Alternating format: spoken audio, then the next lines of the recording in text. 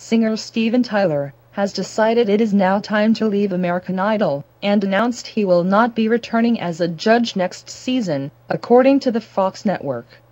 He sat in as a judge for 2 seasons on Idol, along with Jennifer Lopez and Randy Jackson. He wants to spend more time with his band Aerosmith and get back to making music. Here's his statement to the press. After some long, hard thoughts, I have decided it's time for me to let go of my mistress, American Idol. Before she boils my rabbit, I strayed from my first love, Aerosmith, and I'm back.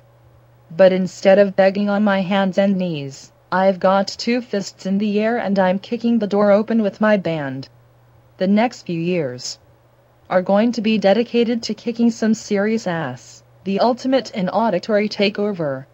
On November 6th, we are unleashing our new album, Music from Another Dimension, on the Earth, Moon, Mars, and way beyond the stars.